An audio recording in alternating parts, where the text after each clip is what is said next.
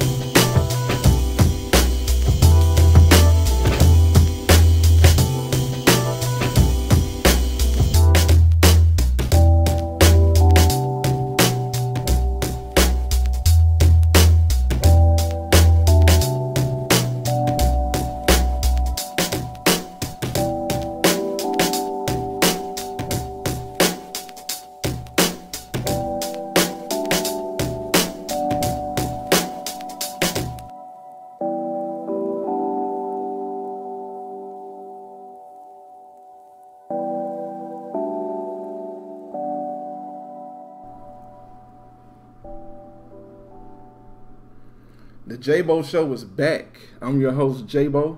I want to send a very special thank you to my sister, Sierra Gladney, for usage of equipment needed to produce this episode of the JayBo Show. The intro for this episode of the JayBo Show was You're Not Free, Rhyme to This in Your Car, Part 3 by Casper. You can find You're Not Free, Rhyme to This in Your Car, Part 3 by Casper on his album titled Black Salami. And last but not least, my guest on this episode of the JayBo Show is one of the best musicians from Dallas, Texas, a man who's been down with me and with the JayBo Show for a long time. Give it up for my man, Casper. All right, thank you, Casper, for having man. me. Thank you for taking the time to be a guest on my show, Thank man. you, I appreciate so much you, for man. having me. You're welcome, I really appreciate man. that. You're welcome. On that song, You're Not Free, it opens up with a message about materialism and about the slave mentality. I notice on Twitter, too, you're critical of people who have a lot of money or people who feel like because they have money, they should be entitled to being treated a certain way. Is that a theme in your music, man? It's like I feel like it's more of a mental thing that I kind of think about a lot. Like, I remember when I first found that sample, I threw it in there because I love vocal samples, and I found it, and I was like, I can kind of relate to this. Like, you're not free with your Cadillac. You're not free because, like, I think it was, it's kind of like ties into me in a way with like a reference from Baby Boy or something where they're talking about how many millionaires are you wearing? And it just like, he says that at some point in the movie, and I'm just kind of thinking about how like, almost in a way, it kind of trips me out how like we are accustomed to buying these brands and buying into like these major like $1 million companies and stuff like that. Right. And I just think it's like kind of interesting because you look at, from my perspective, like you kind of see the people coming up out of Dallas, Fort Worth, and like there's a lot of good stuff, but most of the time I feel like is kind of they like talk about materialistic things, you know. And I'm kind of like, I try to stay a little more down to earth and stuff, you know, like, I don't know.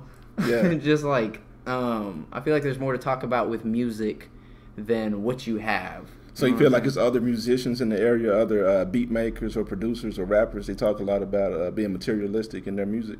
I wouldn't say necessarily beat makers. A lot of the beat makers that I know are very out there, like down to earth, super chill dudes. And I mean, like, it's hard to speak for a bunch of artists, especially in the Dallas-Fort Worth like area. Yeah. But some of the stuff that I see just in general, not from just this area, just in general, I see a bunch of kind of materialistic kind of things about like how many chains you have.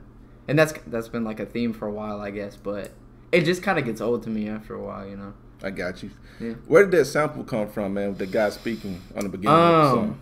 I don't remember the dude's name. I know I was online and I just searched vintage vintage gospel, vintage sermons and stuff. Yeah, it sounded like a sermon, like a preacher. Yeah, I have a good number of preacher records that I find at Josie Records. Okay, cool. And they'll usually talk about some like really wise stuff, and I'm like, oh, I can relate to this. I'm gonna put this in a beat or something. So it's like, it's cool to share something that you've heard and something that I can relate to, and then put it out there publicly, and other people can hear it. Like, that's my favorite thing about music is like, if I think something and somebody is like talking about it, like if I have a Reggie Jackson sample and they're talking about how we're all people, I'll probably put that in a beat because that's something I can relate to.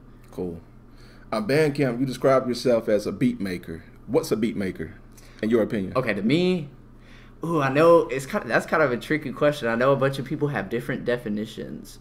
For me, being a beat maker, I kind of feel like I love to take a bunch of little snippets from songs. Like, I'm definitely guilty of like taking a loop and just looping it sometimes, but I love chopping up a sample or like really pitching down a percussion sample, and somebody's like, wow, what is this sound? I have no clue where that came from.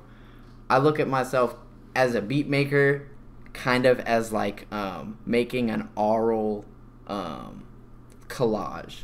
Make collages. Like collages that you can like I don't know, like a collage that you can listen to, so that you listen to this music and you hear all these different sounds, and that has like the vinyl crackle and stuff in the background. And like, I love playing with effects. I love to make things that you can listen to and you can break it down and be like, oh, there's so many different things going on at the same time. I can hear that. When I first listened to, I think it was an older Mac Miller album. I remember I was listening to one of the songs on his album, Watching Movies with the Sound Off.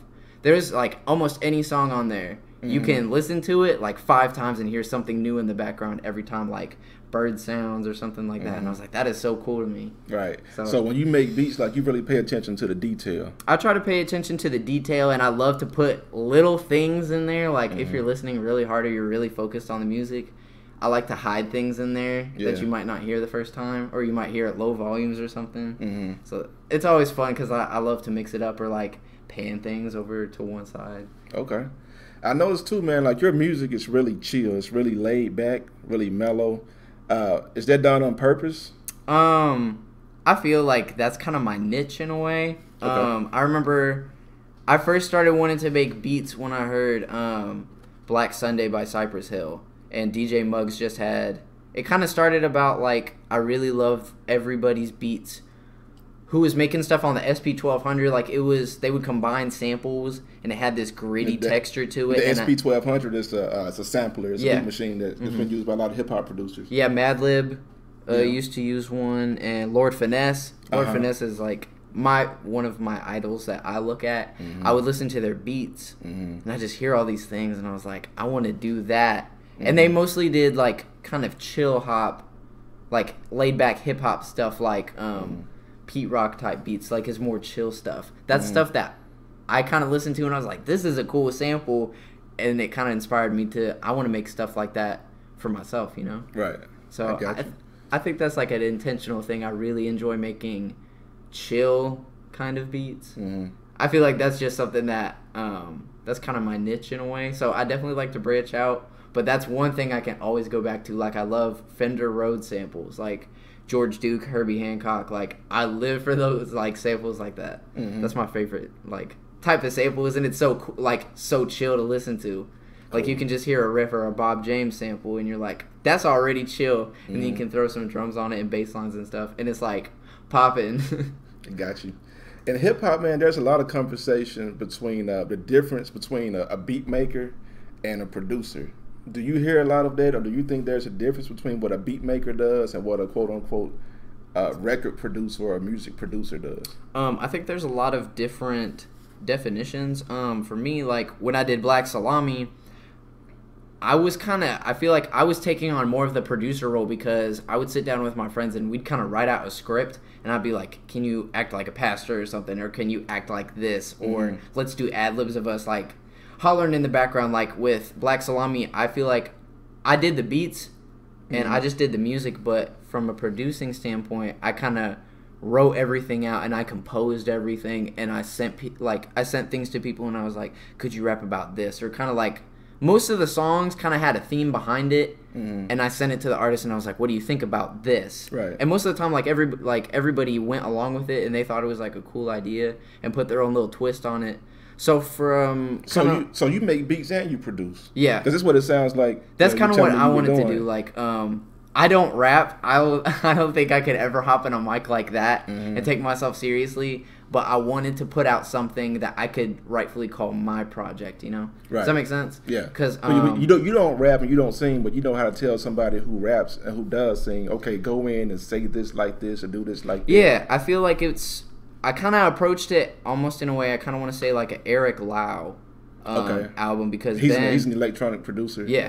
Ben Hickson put me on Eric Lau, and I started listening to it, and I thought it was cool how it was kind of like his album, but he had people, like other really talented like vocalists singing over his beats. Right. And I was like, that's cool. I'd love to do something like that where I make the beat and then we collab on like a theme or something, like with Colors of the Universe that I did with Drew the Villain. We were just kind of like, because the Trayvon Martin thing had just happened. Okay. And so we were just like kind of reminiscing and thinking about police brutality in general, and we were like, this is a really chill beat that I have. What if we sang about that, or what if we talked about that and spoke on, like, started a dialogue about that? Okay. And that's kind of like, I feel like from that aspect, because we kind of did that, I kind of played the producer role, but I definitely could not have done it without the really talented artists that I had by my side. Gotcha. You know. That Trayvon Martin tragedy happened in 2012, and I noticed on your Bandcamp you said you've been making beats since 2012. So was there something going on about that time where something clicked for you and you said, okay, I'm going to sit down, I'm going to have sounds that I want to get out of me, that I want to produce, I want to put down? Like, was there something that happened that influenced you? I really my junior year of high school, like, I started getting back into playing drums a lot, and I really wanted to start making beats because, like, as a drummer, I'd always wanted to be in a band, but I was like, it's so, like, for me at least, just being in high school, it was so hard to, like, kind of keep a band together because everybody had, like, different things going on. And so I kind of had this mindset that I was like, if I just did everything myself, like beats and stuff, I would be in control of my own output. I would be in control of, like, the consistency of the work that I put out, quality, or lack of. The quality. Control. Like, it all kind of rested on me. Right. So that was my favorite thing about it. But my junior year, I just, like, I feel like thought process has kind of changed in a way. Like, my junior year, I was kind of like, I feel like I'm ready to start on this. Okay. And it was like I was just about to graduate high school, and, like, a bunch of other stuff had been going on, and just things in my life had inspired me to start doing that. Like, I had, like, when I make beats, I want people to feel a certain way. That's why I like to make chill stuff. I love somebody to hear something and be like, this makes me feel a type of way, so they can relate to kind of how I was feeling when I made that beat. Right. And I feel like my junior year, I was just feeling a bunch of different things, and like, my creative outlet at that time was making beats, and I was getting really serious about it. Gotcha. So I feel like that's kind of how it all came about. Cool. Now, you said other stuff was going on. Do you care to elaborate on what was going on? What other things were going on that influenced you? There was just a bunch of, like, I don't know, there was a bunch of stuff going on, like, things were getting kind of hectic with high school, and just stuff like that. And I mean, like, looking back, it was like, it wasn't super, like, deep or anything like that, but it was just kind of something that I was going through, and music was really something that I looked forward to doing. Like, I'd come home at the end of the day, and I'm like, I just want to work on music, you know. So I don't know. It's like it's kind of it's kind of tricky in a way. Okay. Yeah. Let's talk about the name of that album, man. The one that's on Bandcamp, Black Salami. What's up with the title? Okay, so Black Salami, it started off as a joke, because the very first sample is from like an old school porno video that one of my homeboys had showed me, and that's what like originally like I love to make skits and stuff using samples. And so the first thing that kind of started was I made like kind of a skit with this like this this really cheesy dialogue from this like porno video or whatever. And I was like, this is cool. And then like I was joking around with one of my friends one day and I was like, wouldn't it be funny if somebody had a mixtape called Black Salami? And it was just like I didn't really think too much about it. Like looking back, it's still funny to me. Yeah. But when I first did it, I was like, I'm gonna name it Black Salami, and that was it. Like I just slapped it on there, and I was like done for the day. Okay. So I didn't really put too much thought into it, but it's always something that I can look back on and like laugh about it. Cool. Now, on the front cover, man, there's a picture of about 3 boys. Yeah. It's like they're playing. Yeah. On the front cover, like in somebody's front yard. Yeah. Who are those kids on the front cover, man? Okay, so I'm definitely on the front, and I was going through when I started like working on Black Salami, I was thinking, what am I gonna do for an album cover? And I feel like your music really says. I feel like an album cover really represents your music. Yeah. So that's kind of the first impression that I get. Like if I look at an album and I don't know what it's about, I'll usually try to guess what kind of music it is. Especially with crate digging, I'll try to guess what kind of music or what sounds might be on there, just based by looking at the, just based on like looking at the album jacket or whatever. And so I was trying to find an album cover, and I was going through old photos that my mom had taken because like back in '99 when all those were taken, I was 3. We just had like disposable like those Kodak film cameras or whatever that you could pick up at Eckerd's before they had CVS. But so like everything was just taken on like film, and I was going through old pictures one day and I was just kind of like looking back on stuff, and I found that picture and it had this crazy hue to it. Like the only thing that I changed on the Black Salami album cover is I just added text. Like I didn't add any special colors. That's exactly how the original photo came out. Yeah. And I saw how it was kind of like this green, warm vibe. Compared to everything else, it didn't just look like a normal picture. And I was like, whoa, why does this look that way? Like it was super cool to me. And I thought about like the sunshine, like just kind of how everything looked like it was taken in the summer. And I just thought about just like back then as a kid, like how fun it was, you know, like when you look at a picture and you just feel a certain type of way.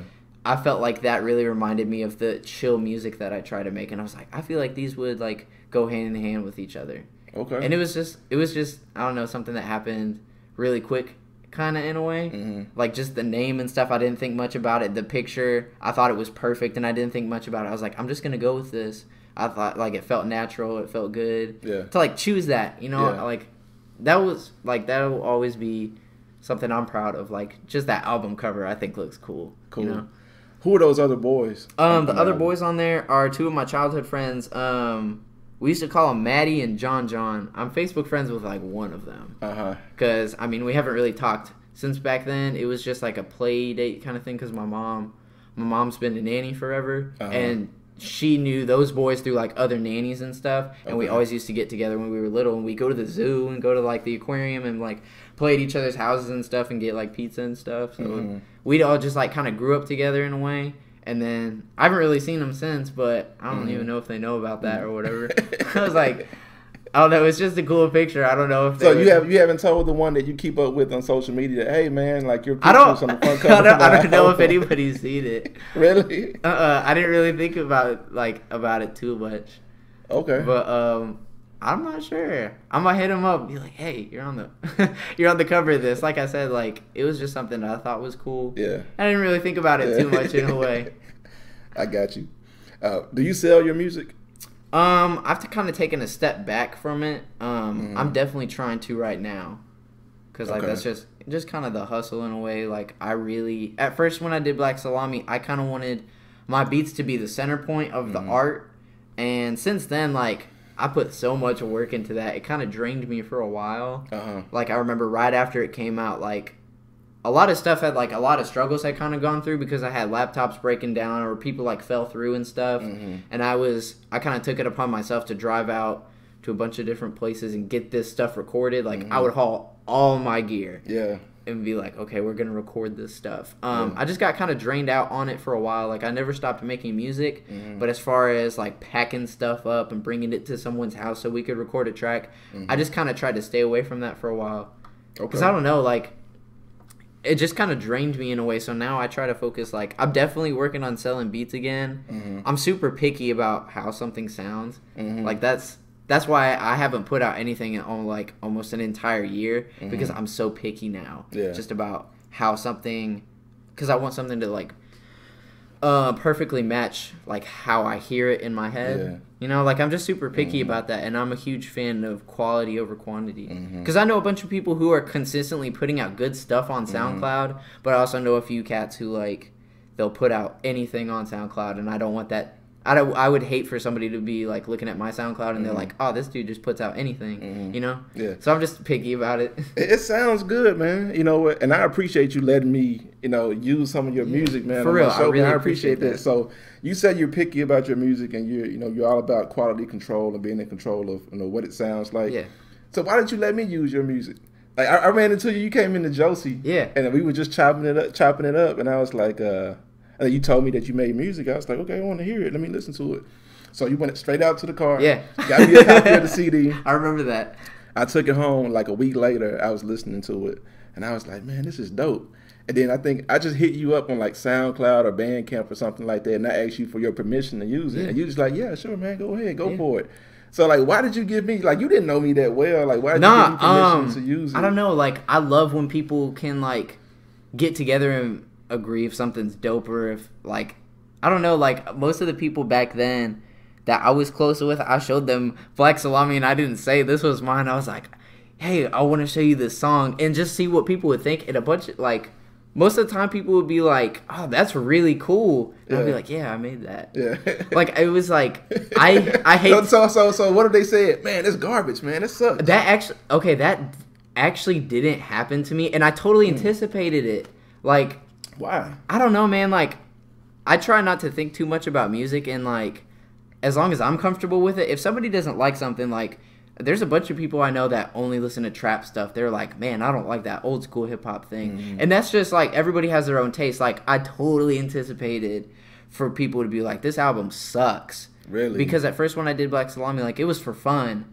Like, it was a lot of it for fun. Like, we did a lot of joking around on that album. And like, it's called Black Salami. Like, I didn't take myself too seriously. It wasn't like a little dicky type thing. Like, I was just like doing it for fun.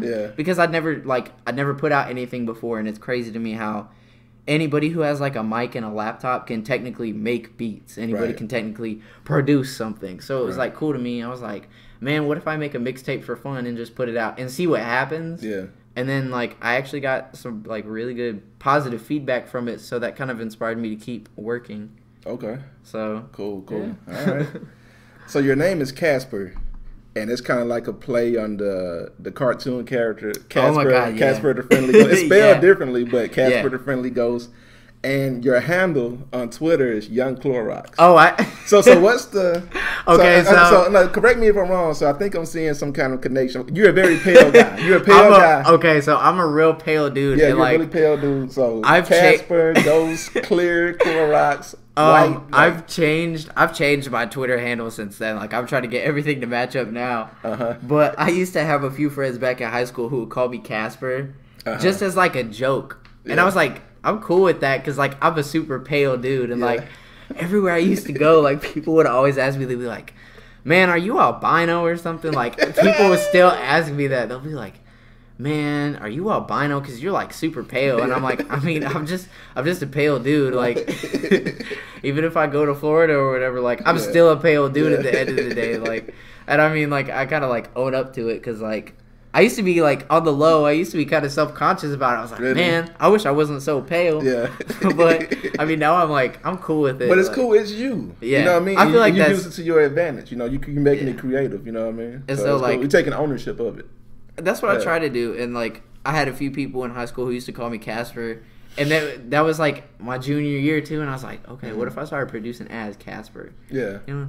Yeah. Like it all kind of happened exactly at the same time. So I didn't really think too much about it then. And I think that was a good thing. Like, You kind of like, you just have to go with what people call you. You know what I mean? 'Cause, Yeah. like, when people give you names, pseudonyms, or nicknames or whatever, like it's usually based on like how you behave or how you for look real. or something like Yeah. that. You know what I mean? So like, So I wanted it's to like truthful, own you know? up to it. Yeah. And I mean, I kind of feel like I'm more like, because Casper is also like, first of all, he's like super pale or whatever. Yeah. So like there was that joke, but from the other standpoint, like Casper is a ghost, and I'm so guilty about that now. Like I've been ghosted for real. Like I will be off map. You know, like I'll pop up every now and then. Like I'll be at Josie or I'll pop up at like some of the clubs downtown in Deep Ellum. Like I'll just pop up, you know. So it's kind of like I feel like I'm kind of living up to an image in a way. Like I'm super pale to begin with, but I've also been off map like a ghost for almost a year just working on music because I want stuff to be good, and I'm all about learning the craft. Because I remember when Post Malone came out, everybody was calling him a culture vulture. Yeah, And Post Malone is a rapper from the Dallas area. He's from Grapevine. I remember when he first came out, people were like, "Man, this dude's not real about it." Yeah, You know, he had what's the name of his hit song? White Iverson. White Iverson. Yeah. I just remember when that came out, like people get hate, especially when they're first coming up. But I just want to seem as like true to the art form as possible. Like I love learning about the background of where samples came from and like what made people do this like artistic technique with their sample. Like I'm all about trying to learn everything I can. Sound design and just beat making in general. Like I want to learn everything there is to learn, and not for the sake of like being the greatest or whatever. Like it's just something that I'm passionate about, and I want to explore it for everything that it is. So that's just kind of what I've been up to since like Black Salami dropped. I was like, man, I put this out in such a short time. I wonder what more I could do if I went off for a while, learned more, and then came back seriously, you know? Right. So that's pretty much what I've been doing. Okay. And you have a lot of hip-hop influences, and hip-hop was created by young black people and young Hispanic people in the inner city, man. And you mentioned Post Malone, who's white, Yeah. you know, and about people calling him a culture vulture. You know, you've heard that a lot in hip-hop with white artists, you know, with Macklemore and Ryan Lewis winning that Grammy of the Year over Kendrick Lamar a couple years ago. With Eminem, I've heard it a million times with Eminem, you know, his whole career. Even today, I still don't understand it, but even today, people call him a culture vulture and things like that. Vanilla Ice, Dallas own Vanilla Ice, you know. Yeah, absolutely. He's still getting it too, you know. Yeah, there's years later, definitely exceptions, but do you feel like is there a lot of pressure on you here in Dallas because you're a white kid doing hip hop music? Do you get a lot of I remember when I first started doing it, it was kind of intimidating. And I mean, like, I definitely want to learn more because I'm passionate about it. Yeah. But I also didn't want to be making beats and, you know, somebody like, it's like, oh, it's just a white dude making beats, you know? Like, I don't feel like there's much pressure. I feel like just based on being in Dallas, I feel like there's just a slight kind of thing about pressure just in general. Like with Alchemist has made beats for everybody, and that's a white producer, that Beatmaker producer. Yeah. Like he does it all because he used to rap on his own stuff. Right. That's just somebody that I really look up to, and he learned how to chop samples and stuff from DJ Muggs of Cypress Hill. And I kind of look up to Alchemist in a way where I feel like it doesn't matter what your race is. Like, as long as you are passionate and, like, true to an art form and people can see that about you, it doesn't matter what race you are. Because my thing about music is, to me, music is just, like, about communication. It is, man. It's an art, and art shouldn't have a color to it. Yeah, absolutely. And that was also kind of the background to Colors of the Universe. Like, people can, like, relate on subjects despite their race, despite coming from different backgrounds. People can still get together and make hip hop music, you know. And sometimes I've had people ask me before, like, you're a white dude, why do you enjoy making hip hop beats? And that's just kind of a weird thing to me, because like I feel like there's such a huge art form behind it. Like, obviously, there's a huge art form behind it, but as far as, like, the sample thing goes, which is, like, what I try to do with my beats, and making collages and stuff, there's so many different things that you can learn just from listening to old records and stuff. Like, I didn't know anything about jazz before I started, and now, like, there's so much more I have to learn about jazz, but I found out, obviously, I found out who Isaac Hayes was, and I found out about, like, all these different soul artists, and then I learned about jazz artists and stuff, and then, like, now I'm looking more at, like, world music and stuff, and I know so many, like, I've learned so much, you know, like, I've kind of taught myself a lot just through the art of hip-hop, and that's so cool to me. Like, I tell people if they ask me, you know, I'm just like, I don't know, I learned so much through hip-hop. I know so much because of hip-hop. It's not just, like, this brainless mentality that I feel like some people can put on hip-hop, you know? I got you, man. Like, it's a real art form. What did you grow up listening to? What was playing in your house or in your parents' cars? What were you listening to growing up as a kid, man? I was definitely not... I was not brought up around hip-hop at all. Like, my parents are two totally different spectrums of, like, musical taste. Like, my dad... He really, like, when I was growing up, my dad always used to listen to...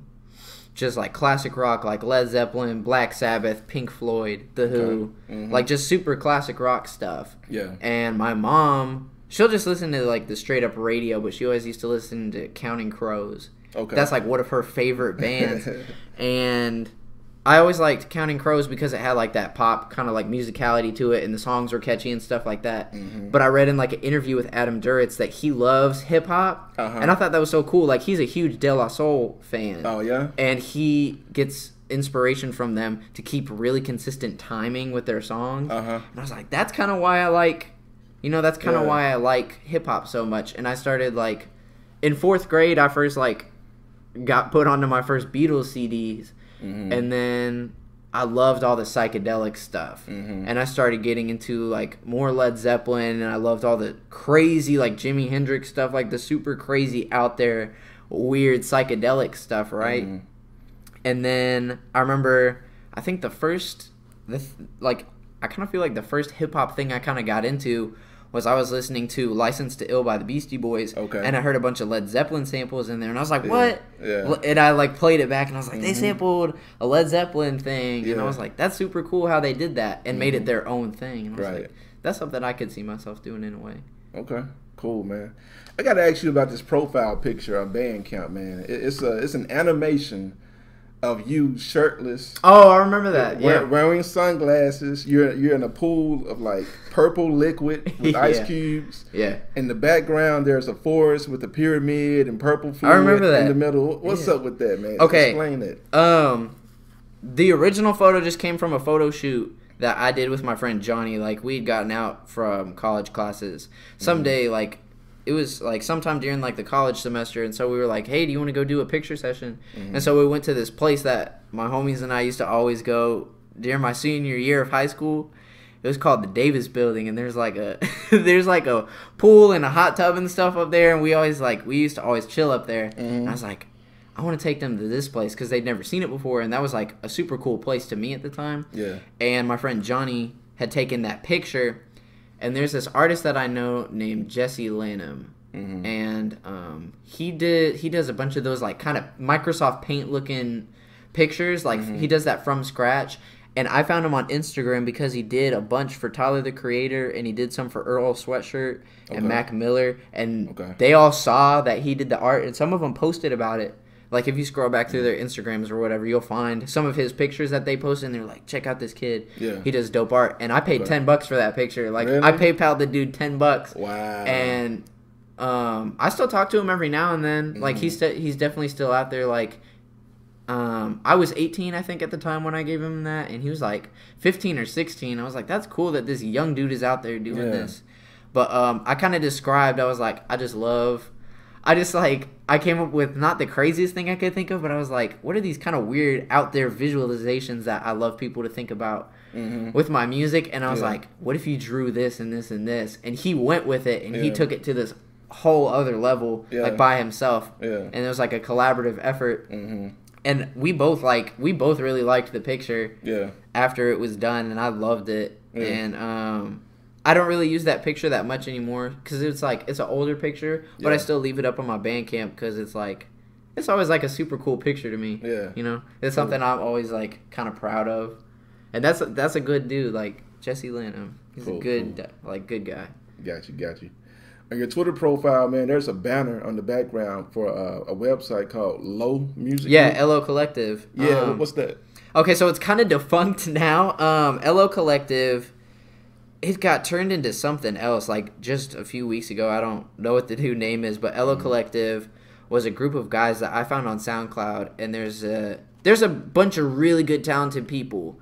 There's a guy called Landon Sears. Mm-hmm. He's like a rapper and a singer.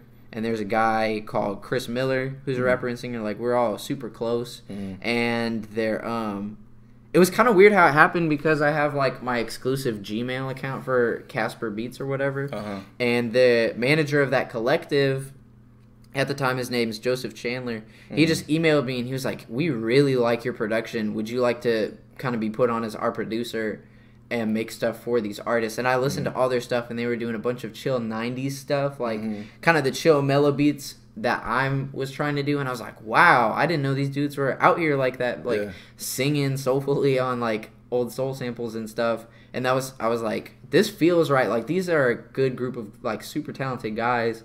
And so they kind of put me on their website and stuff. I don't think it's up there anymore, but I don't know. Like, I needed to go back and change it, but that was like my first collective where I didn't know any of those guys. I met them all online. Really? I've still never met any of those dudes in person because they're all out in Nashville. Okay. But they were rapping and singing out in Nashville, and they hit me up, and they're like, your music's really good. Would you like to do beats and stuff for us? And I was like, of course. Yeah. So, like, we're working on stuff right now, and it's been a while because everybody gets so busy. Like, we're all doing college stuff and just job stuff at the same time. Like, music is definitely that's like a priority in my eyes, but it's like it's hard to get a bunch of stuff done, you know. I hear you. We're all working on stuff right now. There's a bunch of talented guys, and it was like always super cool because I didn't know them. Yeah, so. That's cool, man. What's your ambition, man? What's my ambition? Yeah, what's your ambition? I feel like my ambition, I would really just like to be not recognized. I would love one day for somebody to just listen to my beats and be like, wow, that's a cool dude. Like, I watch Rhythm Roulette, like Mass Appeal, the YouTube channel. Yeah, they do this. Producers making beats. Yeah, they do this series called Rhythm Roulette. Right. And I watch that every single week. Like, I would love to get on that show one day. Who's your favorite one? I feel like either LPs from Run the Jewels. Okay. Yeah, LPs, Kirk Knight's episode. Kirk Knight, he's from Pro Era. He does a bunch of stuff with Joey Badass. Okay. He's from Pro Era. His episode's really good. I know Eric the Architect recently did one. There's a bunch of really good people on there, but I think my favorite Rhythm Roulette one is either the Large Professor episode, or they just got Ninth Wonder on there not that long ago. Yeah, Ninth's good. Yeah, that's my favorite one. Absolutely winning. Black Milk was on there too. Yeah. I've met him here a couple times, man, in Dallas. Yeah, that he was lives here, as far as I know. In his Rhythm Roulette episode, he went and dug at Bill's Records. And I was like, that's cool. Like, he's standing next to this old, like, he's digging through a shelf that I've dug through before. Yeah. So it's just kind of cool to me. Like, that's something that I would love to do. Like, I love communicating with people through music exclusively, you know, in a way. I love communicating with people through music. I love putting out music that people can enjoy, you know.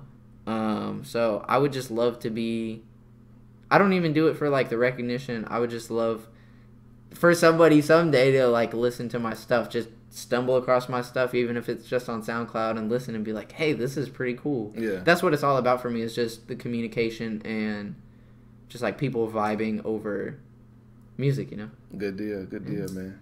All right, we're gonna play a couple games, man. All right. Our first game is gonna be called To Get to Know You Better. Whew. Then we're gonna take a break, and then we're gonna play another game called True or False. Okay. All right. So with To Get to Know You Better, I'm gonna throw out a statement, and you just say the first thing that comes to mind. Okay. All right. You ready? Yeah. All right. First question. Super Mario or Sonic the Hedgehog? Oh, Super Mario Brothers. Why? Okay, back when I was in first grade, my dad used to have a Super NES, and I remember when I first found it, I lived for Super Mario Brothers. He used to take me to GameStop like every single weekend. Like really? before I did the records thing, I was crazy into Nintendo games, and we used to go to GameStop back when they still had Super NES cartridges, and we used to buy like all those old school games. Like I had Star Wars, I had Indiana Jones, Super Mario Brothers all the way. Like my very first game I ever played was Super Mario World for really? Super NES. Yeah. Cool, man. Cool. Super Mario, hands down. The NBA Slam Dunk Contest or Major League Baseball's Home Run Derby? Major League Baseball Home Run Derby. Really? Yeah. Over the Slam Dunk Contest? Absolutely. I gotta go to dunk contest. Okay, so man. I might be considered whack for this. I like basketball. I've never been the biggest basketball fan. I used to play baseball a little, and I was also really huge into baseball cards. Yeah. Baseball just clicks with me. Really? Yeah, like Texas Rangers and stuff. I don't follow them as closely as I used to, but baseball is always going to be my favorite sport. Really? I love baseball. Who's going to win the World Series? Ooh, that's a tough one. If the Indians win tonight, it's over. For real? Yeah, they went up 3-1 last night. Who are they playing right now? You don't know who's playing in the World Series? I'm bad about this. I follow the Rangers, but it's the Cleveland Indians and the Chicago Cubs. The first time the Cubs have been in the World Series is 1945. Was it like 76 years or something? 71 years. 71? Yeah, 71 I saw that. years. I was like, yeah. okay. Yeah. Cubs or Indians? Yeah. I feel like Indians got it. That's just Indians. me. Yeah. I feel like Indians. Yeah, they might wrap it up tonight. They can. We'll see. We'll see. I think Indians might have it. You think so? I think so. What's always on your grocery list? Tea. Lipton tea. Really? Yeah, that's like what I'm those, drinking right now, man. Sweet tea. for I real, love tea. Okay, man. Lipton tea. I love the lemon, the half lemonade, half just sweet tea brew. Oh yeah. That's what I live for. Really? Lipton tea is always on my grocery list, or like vitamin water. Cool. Yeah.